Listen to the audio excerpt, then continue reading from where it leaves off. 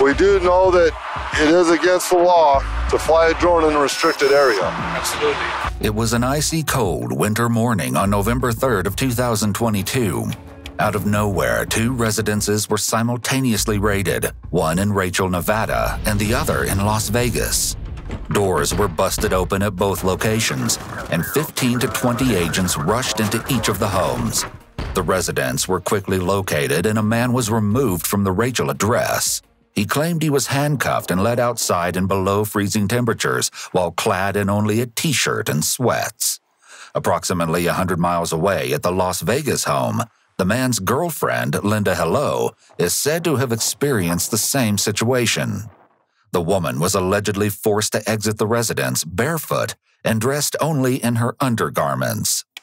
In the midst of the chaos, the man has claimed a variety of items were seized from the homes, including laptops, cell phones, backup drives, and camera gear. In addition, a drone was confiscated as well. You're likely wondering who these mysterious agents were, storming houses in those early morning hours. It was a joint venture, actually. The Air Force Office of Special Investigations working in conjunction with the FBI to carry out the covert operations. Serious business, no doubt about it. The potential reason behind the raids, however, was murky, until now, as you'll soon see. A statement provided by a spokesman for Nellis Air Force Base located in Las Vegas cited an open and ongoing investigation and declined to provide further information pertaining to the basis for the investigation.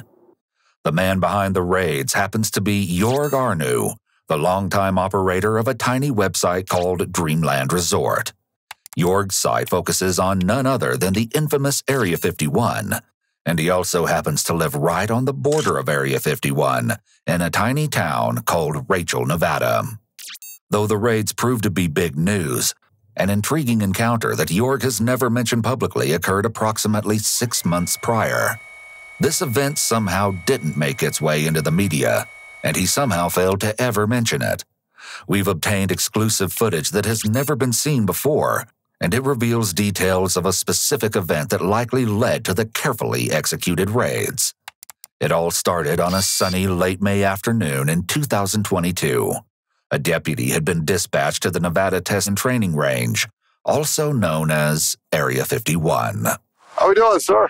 Good, how are you doing? Good. We got a report that people are flying drones Not us. in this area. Not us. We have the drone with us, but we haven't launched it yet today. Okay. We do know that it is against the law to fly a drone in a restricted area. Absolutely. Okay, do you have a map of where, because this right here, even though you're not on the boundary, the airspace goes way out here. Yeah, I do know. Okay. Okay. Yeah, no, we're not planning on flying the drone here. We'll just do some filming, and we're actually doing one more shot and then we're out of here. Okay. Okay, do you have your ID and anything? I do. Okay. However, the information received by dispatch from a representative of the base wasn't consistent with Jorg's assertion. Yeah, it also was reported that the drone went up and actually went into across the boundary. The drone? Yeah, the drone. I promise you that was not us. That wasn't. Was anybody out here? There was 2 tourists that came out, but none of them had drones. None of them had drones. But it seems there was a perfectly convenient explanation. But there was a white plastic bag. I saw a plastic bag that might have blown over across the boundary.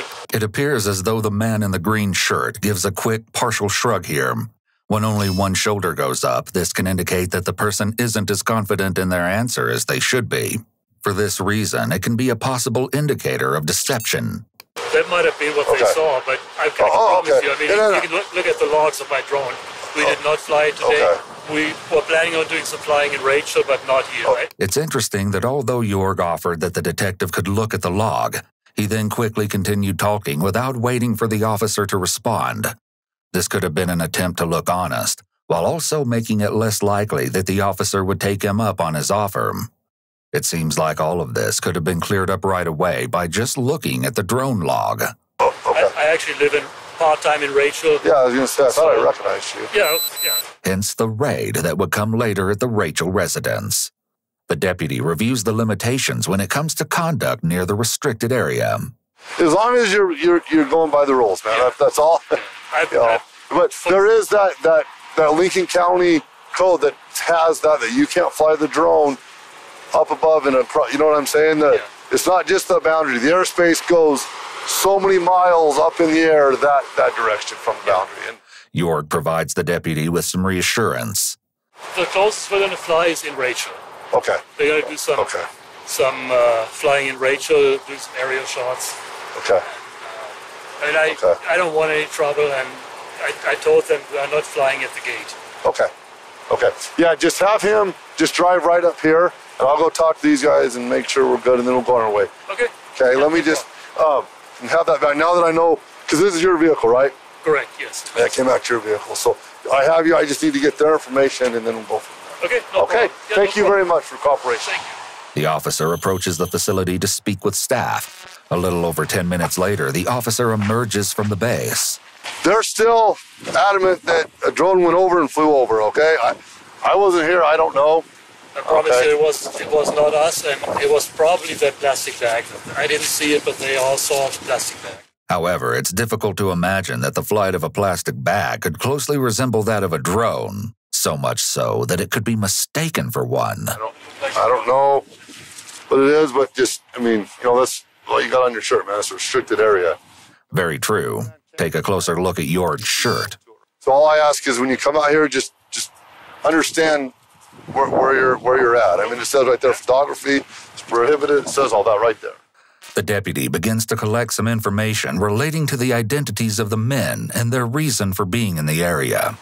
So are you guys from Florida, or is that a rental, or Germany? Huh? Notice how both men are holding their water bottles in front of their torso. They may be using it as a barrier between them and the officer in order to reduce some of their discomfort. However, this doesn't necessarily mean they're lying. Even someone who is telling the truth may feel nervous when they're confronted by a police officer.